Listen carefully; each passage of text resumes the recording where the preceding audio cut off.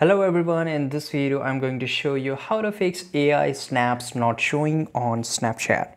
Well, this is very easy thing to solve. So first of all, you have to just go to your Play Store and search here for Snapchat. Well, this is very simple, but this is very important because this can solve your problem in just few seconds.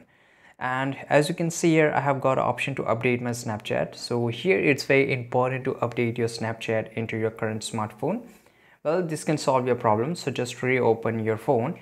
If it doesn't, then let's move to our next step. Go to settings of your phone, and here you have to go to the apps section. Go to the app management. App management is basically where all the application which is installed in your phone will be shown here.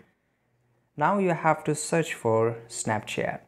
So this is Snapchat, and here I will go to the storage usage, clear the cache. Now click on manage space. It will redirect to your Snapchat and click on delete. So if you delete it, it will delete all the files and everything, but it will not get deleted for 100%. When you will re-log in into your Snapchat, your problem will get solved.